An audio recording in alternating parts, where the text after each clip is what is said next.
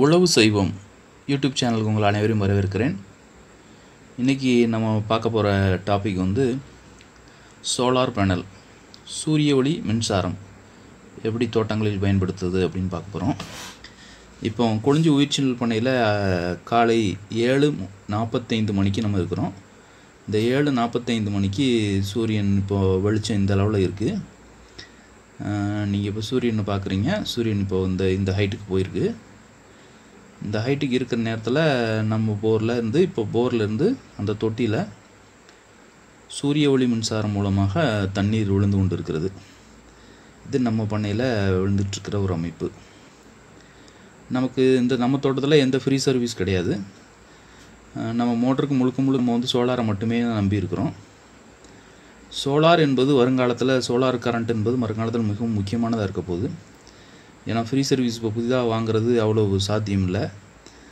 50 ரூபா கட்டி அப்ளிகேஷன் சொன்னோம்னா இன்னும் 10 வருஷமோ 15 வருஷமோ கழித்து தான் வரும். தக்கலில் போட்டாலும் 2.5 லட்ச ரூபா ஆகும். 2.5 லட்ச ரூபா போட்டு தான் வரணும். சூரிய ஒளி மின்சாரத்தை பொறுத்த வரைக்கும் நமக்கு வந்து 100% இப்போ எங்கள் பகுதியில் சப்சிடி இருக்குது. இந்த வருஷத்துக்கு பொதுவாக 90% சப்சிடி இருக்குது. இந்த 90% சப்சிடியை யூஸ் பண்ணி நம்ம சோலார் போடும் பட்சத்தில் நம்ம பண்ண தற்சார்புள்ள பண்ணையாக இருக்கும். வேறு யாரையும் ஈபியில் ஒரு ஃபேஸ் போயிட்டாங்க 2 ஃபேஸ் போயிட்டு அந்த மாதிரி இல்லாமல் நமக்கு காலையில் ஒரு 7:30 மணிலேருந்து சாயங்காலம் ஒரு 5:30 மணி வரைக்கும் நமக்கு ஒரு 10 மணி நேரம் தொடர்ந்து நமக்கு தண்ணீர் கிடைக்கக்கூடிய வாய்ப்பு இருக்கிறது. நம்ம 7.5 மோட்ரு, நீங்கள் தூரத்தில் பார்த்துருக்க பேனல் 3 செட் ஆஃப் பேனல் இருக்குது. அதில் ஒவ்வொரு பேனல்லையும் 8 பேனல் இருக்குது. 24 பேனல் மொத்தம். இது வந்து 7.2 கிலோவாட் 7.5 HP மோட்ரு இப்போது ஓடிக்கிட்டு இருக்குது. இப்போது இன்னும் அதை எப்படி செயல்படுது அப்படிங்கிறத நம்ம பார்ப்போம். இப்போ இதில் ஓப்பன் பண்ணிட்டீங்க. இப்போது இதுதான் வந்து அதனுடைய வேரியபிள் ஸ்பீட் டிரைவ் பாக்ஸு. இப்போது இந்த இதில் வந்து பெரிய மெக்கானிசம் கிடையாது சோலாரில். அதனால் பார்த்திங்கன்னா இது உள்ளே என்ன இருக்குன்னா வேரியபிள் ஃப்ரீக்வன்சி டிரைவ் அப்படி ஒன்று இருக்குது. பொதுவாக கரண்ட் அப்படின்னா நமக்கு தெரியும் வோல்டேஜ் கரண்ட் இது ரெண்டும் இருக்கணும் எலக்ட்ரிசிட்டிக்கு இல்லையா. அது இல்லாமல் மூணாவது ஒன்று இருக்குது ஃப்ரீக்வன்சின்னு. இது என்ன அப்படின்னா வேரியபிள் ஃப்ரீக்வன்சி டிரைவ்னு பேர் இதுக்குள்ளே இருக்கிறது. கரண்ட்டையும் வோல்டேஜும் கான்ஸ்டன்ட் பண்ணி ஃப்ரீக்வன்சியை வேரி பண்ணுறாங்க. அது மூலயமாக வந்து பார்த்திங்கன்னா வெளியே வந்து ஒரு on off button, motor on off பட்டனும் இன்னொரு ட்ரிப் இண்டிகேஷனும் இருக்குது. அது ஆன் பண்ணால் ஆன் ஆகிக்கும், அவ்வளோதான். இப்போது மோட்டரை இப்போ ஆன் பண்ணியிருக்கோம். ஆன் பண்ண உடனே பார்த்திங்க அப்படின்னா உள்ளே வந்து அந்த ஃப்ரீக்வன்சி தான் வேரி ஆகும். அந்த வேரியபிள் ஸ்பீட் டிரைவில் அந்த ஃப்ரீக்வன்சி மட்டும் ஓடுது. அந்த ஃப்ரீக்வன்சி பார்த்திங்க அப்படின்னா நமக்கு நார்மல் ஃப்ரீக்வன்சி 50. நம்ம ஃப்ரீக்வன்சி ஒரு 20 தொடும்போது நம்ம போர்லேருந்து தண்ணி விழ ஆரம்பிச்சிடும். இப்போ பாருங்கள் 12, 13 இருக்குது. இது இப்படியே இன்க்ரீஸ் ஆகி ஆன் பண்ண உடனே இன்க்ரீஸ் ஆகிட்டே இருக்கும். இன்க்ரீஸ் ஆகி நம்ம 20 தொடும்போது நம்ம தண்ணி எடுக்க ஆரம்பிச்சிடும். அந்த 20லேருந்து ஃப்ரீக்வன்சி ஏற மோட்டரோட ஸ்பீடு கூடும். மோட்டரோட ஸ்பீடு கூட நமக்கு தண்ணியோட அளவு கூடும். இதுதான் இதனுடைய மெக்கானிசம். இந்த நம்ம சொல்கிறோம்ல இந்த ஃப்ரீக்வன்சி நார்மலாக 50 அப்படின்ட்டு, அதை தாண்டாமல் இருக்கிறதுக்காக இதில் ஒரு ப்ரொடெக்ஷன் வச்சுருக்காங்க.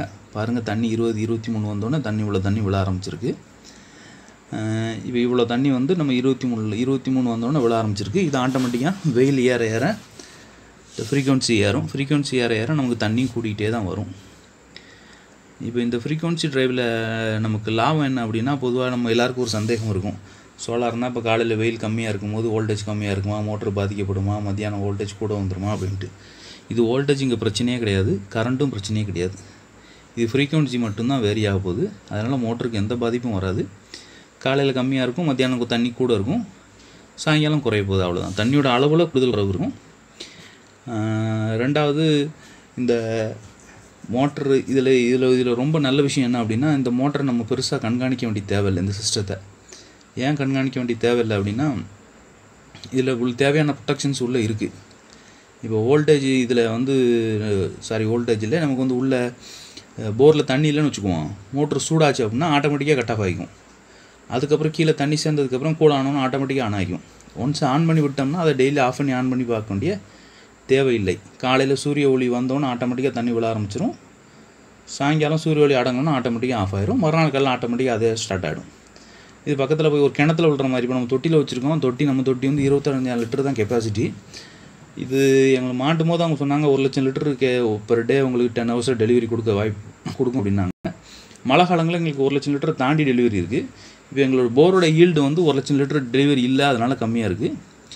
ஆனால் மோட்ரு வந்து மழை காலங்களில் நல்லா ஃபுல் டெலிவரி இருக்கும்போது நமக்கு வந்து 1,34,000 லிட்டருக்கு மேலே நாங்கள் டெலிவரி எடுத்திருக்கோம். இதில் நம்ம இந்த சோலார் நம்ம போடுறதுக்கு நம்ம செய்ய வேண்டிய வேலை என்ன அப்படின்னா, உங்களுக்கு பக்கத்தில் உள்ள அக்ரிகல்ச்சர் இன்ஜினியரிங் டிபார்ட்மெண்ட்டை பார்க்கணும்.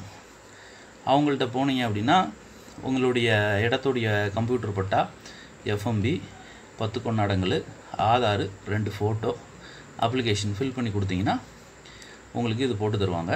ஃப்ரீ சர்வீஸ் இருக்குமானால் அவங்க தரமாட்டாங்க. ஃப்ரீ சர்வீஸ் இருக்குது, நீங்கள் சோலார் வேணுன்னா நீங்கள் ஃப்ரீ சர்வீஸ் இழக்க வேண்டி வரும். ஃப்ரீ சர்வீஸுக்கு நீங்கள் பதிஞ்சு வச்சுருந்தீங்கன்னா அது கேன்சல் ஆகிட்டு இது கொடுத்துருவாங்க. இப்போ இதில் நம்மளுடைய செலவு அப்படின்னு பார்த்தீங்க அப்படின்னா, இப்போ மானூரில் சித்தாற்று பகுதியில் மட்டும் 100% சப்சிடி இருக்குது. இதுக்கு மற்ற பகுதியில் பொதுவாக 90% சப்சிடி இருக்குது. 90% சப்சிடியில் 10% நம்மளுக்கு கான்ட்ரிபியூஷன் டிடி எடுத்து கொடுக்கணும். ஓவரால் அமௌண்ட்டுக்கு ஜிஎஸ்டி நம்ம டிடி எடுத்து கொடுக்கணும். இது இல்லாமல் நான் இப்போ சுற்றி ஃபென்ஸ் பண்ணியிருக்கேன் பார்த்தீங்களா, அது ஃபென்ஸ் வந்து நம்மளுடைய செலவில் நான் பண்ணிக்கிட்டேன். ஏன்னா நம்மளுடைய ஆடு மாடுகளே நம்மளுக்கு உள்ளே வந்து எதாவது தட்டிடக்கூடாது பேனல் அப்படிங்கிறதுனால.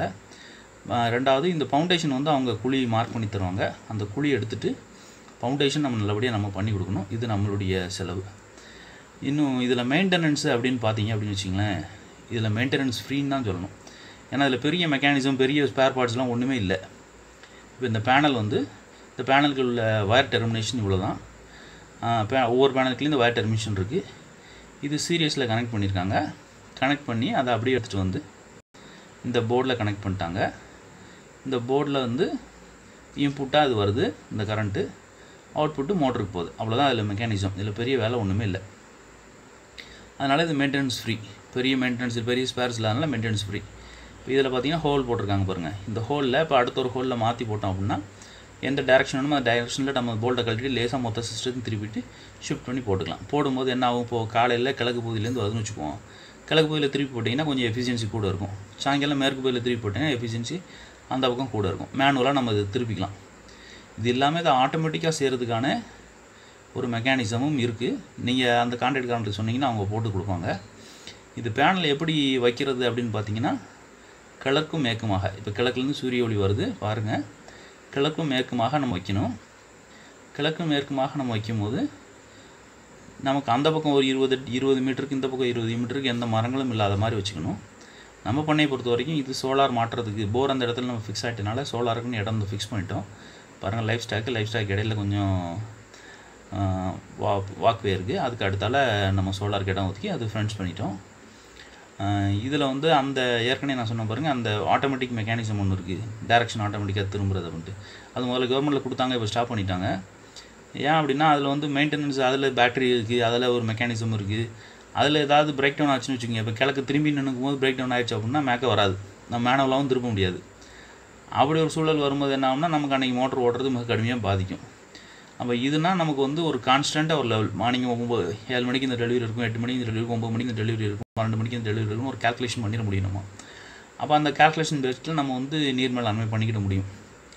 அதனால் வந்து இதுதான் இதில் வந்து எளிமை. ரொம்ப பெரிய மெக்கானிசத்துக்கு போகாமல் நம்ம எளிமையாக நம்ம பண்ணிக்கலாம். இதில் இது வரைக்கும் எனக்கு 3 வருஷம் ஆக போகுது இந்த பேனல் மாட்டி. 3 வருஷமாக அது வந்து பெரிய பிரச்சனைகள் எதுவுமே இல்லை, அழகாக ஓடிட்டுருக்கு. 3 வருஷத்தில் ஒரே ஒரு நாள் மட்டும் கம்ப்ளீட்டாக பேனல் ஆனாவே இல்லை.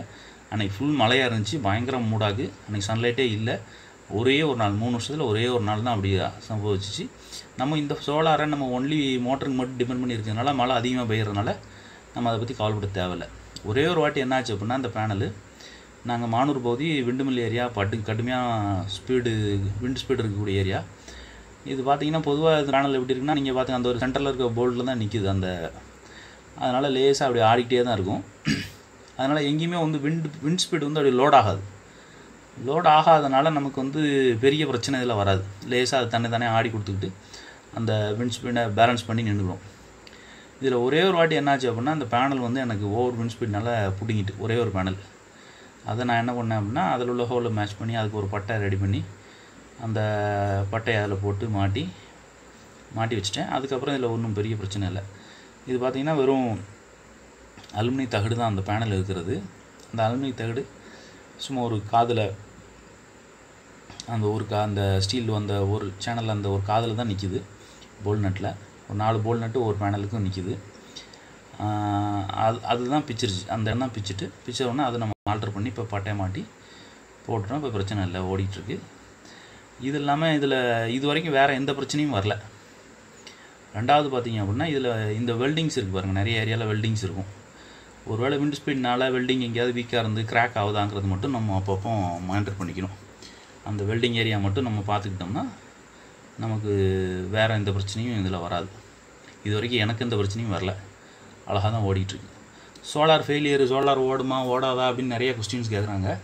ரெண்டாவது பேட்ரி இருக்கா, அதுக்கு எங்கே பேட்ரி இருக்குது அப்படிங்கிறாங்க. பேட்ரி வச்சு இந்த சோலார் வச்சு நம்ம ஓட்டினோம்னா 5 வருஷத்துக்கு ஒருக்கா பேட்டரியாக பெரிய அமௌண்ட் வரும். பேட்டரி மாத்திரக்கு நம்ம கரண்ட் பில் கட்டிடலாம்.